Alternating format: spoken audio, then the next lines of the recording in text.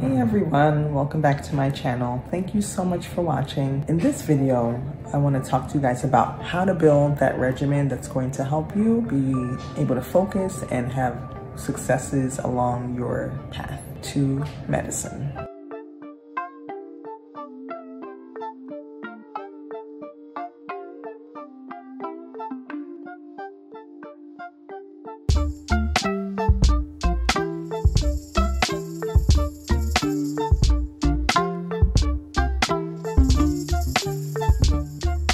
So I wanted to talk to you guys about building your regimen and how to make it effective and helpful for your day-to-day studying and just managing all the things that you have to do as a student and a resident. So stay tuned.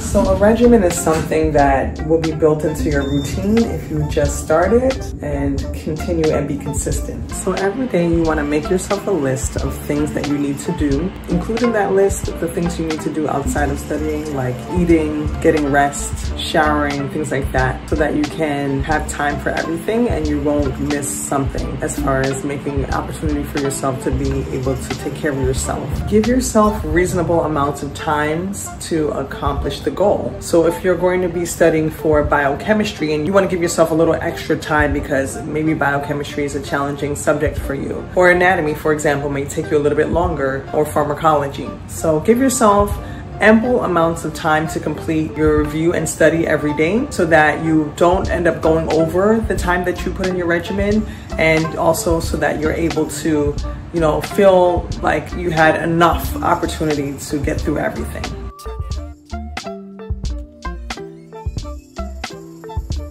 It's important to have a study schedule on a daily basis so that you can keep on top of what you're learning with some regularity, because you don't want things to pile up on you and then have to cram when it comes time for a test. Ideally, every day after lecture, you're going home and you're reading a little bit and going over at least the notes from the class from that day. If there's any presentations, slides, or reading material that they give you during the lecture, you're going over it and you're actually doing it on a daily basis. And this makes your tasks of study really, really manageable, so that by the time you're meeting with your group or doing your independent study before, you are ready because you've done a little every day. You also want to do a bit of questions each day as you're going along with your study. Anything that's relevant to your topic might be helpful to review in the format of questions or like a problem-based learning kind of thing. So if you're doing, let's say for example, anatomy study, you want to do some questions along with it,